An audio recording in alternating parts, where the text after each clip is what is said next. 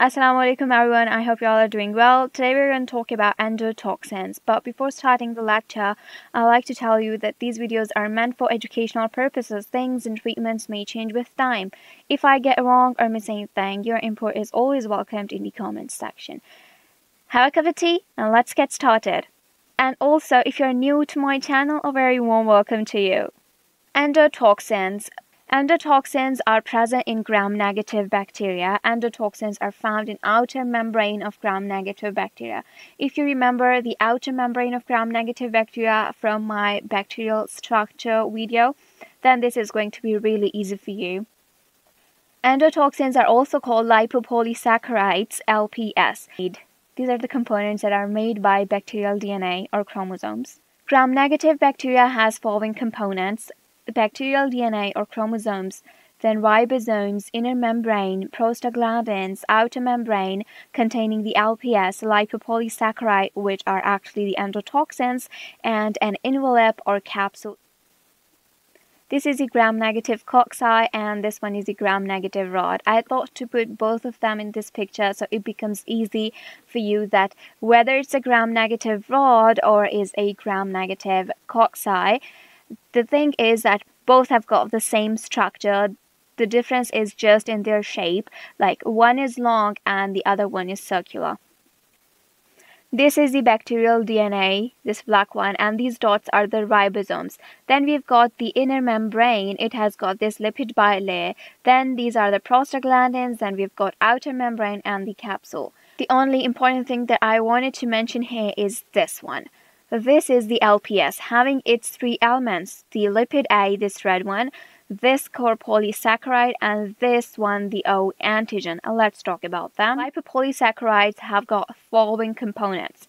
Number one, this red lipid A, it is immunogenic.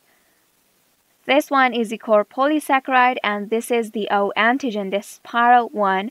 It has antigenic properties, but its antigenic properties are less as compared to lipid A. At the end of this lecture, you'll be able to tell that lipid A is responsible for most of the endotoxins infection. How LPS cause infection in human beings? It is because of lipid A, because lipid A has got following three important functions. Number one, it activates macrophages. It is a part of intrinsic immune system. Then it also activates complement system.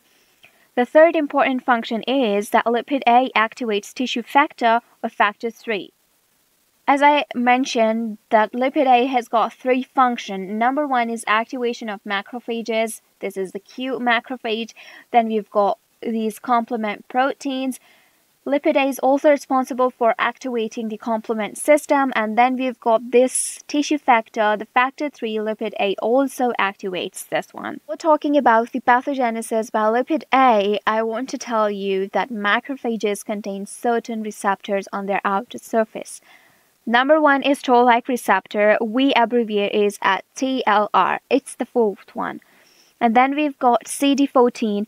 In some books it was mentioned 14, and on some places on internet I found it 15. So I think 14 is right because I found that one in book. Now let's talk about how lipid A activates macrophages and how macrophages play a role in the pathogenesis caused by lipid A.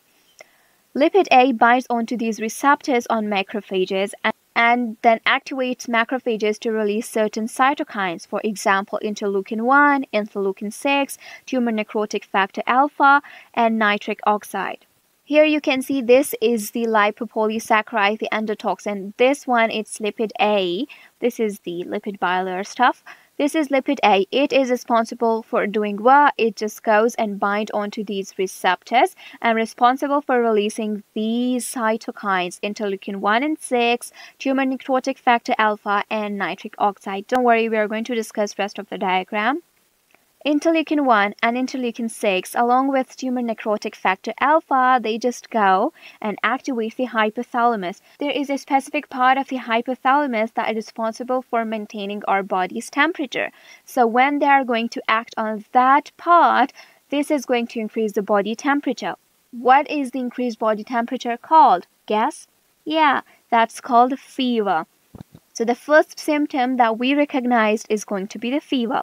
Tumor necrotic factor alpha along with nitric oxide does what?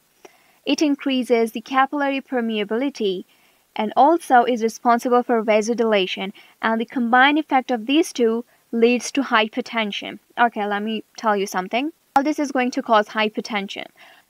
It is going to increase the diameter. Vasodilation means increasing the diameter of the vessel. And when the diameter is increased along with the increased capillary permeability, it will leak out of fluid. And fluid will be leaked out, it will lead to decreased blood volume. And also it will lower the peripheral resistance. That will lead to low blood pressure. So low blood pressure is termed as hypotension. Interleukin-1 and interleukin-6 along with tumor necrotic factor alpha just go and act on the part of hypothalamus that is responsible for regulating the body temperature. And this will cause fever, number one symptom.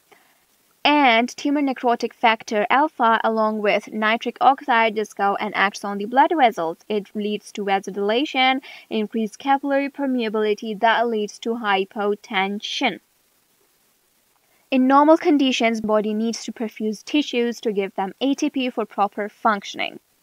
But due to persistent hypertension, it can cause other organs to fail. And which organs will be failed? These include kidneys, that will be acute renal failure, and it can also cause acute liver failure, heart failure, and lungs will not properly oxygenate the blood.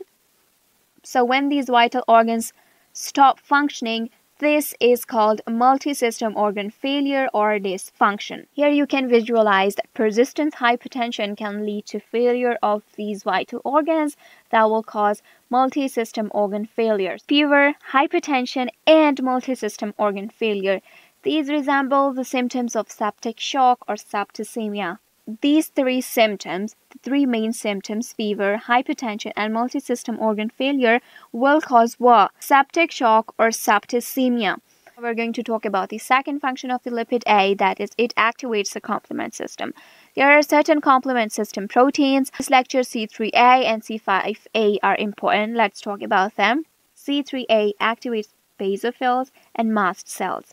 These cells produce histamine. Histamine does what?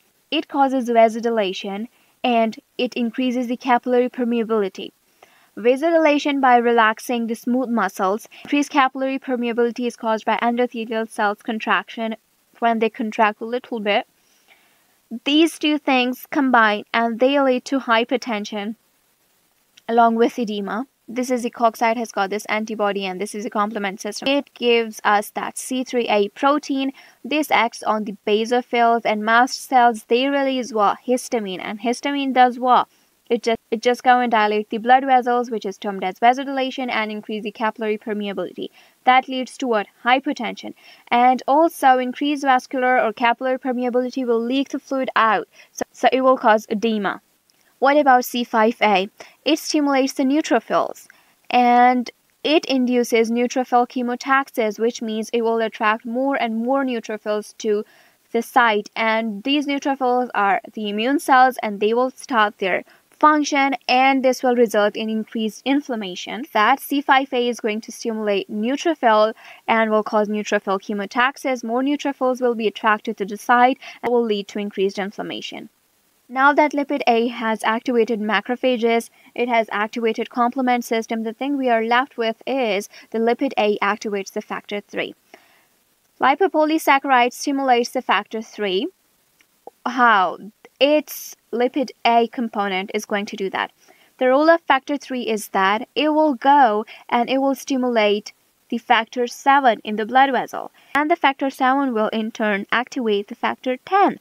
The factor 10 will stimulate thrombin.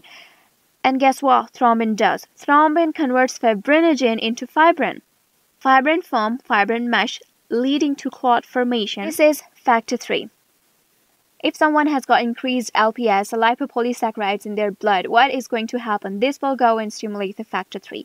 Factor 3 will stimulate the factor 7. It will in turn activate the factor 10. Factor 10 will does what? It will just go and activate the thrombin. Thrombin will convert the fibrinogen into fibrin. Fibrin has got two important functions. Number one, it is going to do what? it is going to form the fibrin mesh that will lead to clot formation.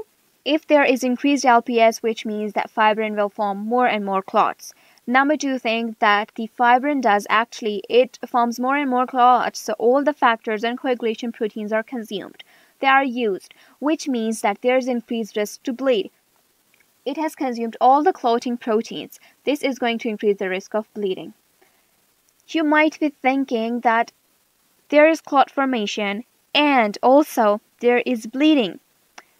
What the heck is this? This disease is called disseminated intravascular coagulation.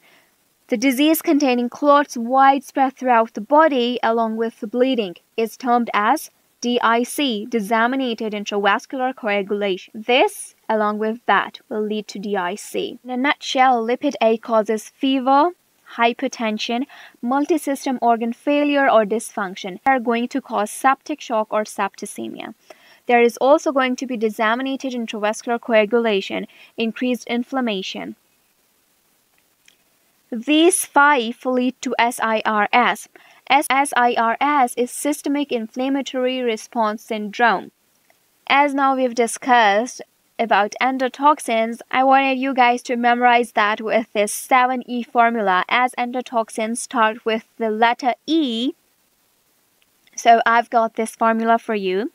Every word that I've written there contains E, and I've highlighted that word in red color so you can memorize easily. And I've also highlighted the E of endotoxins red.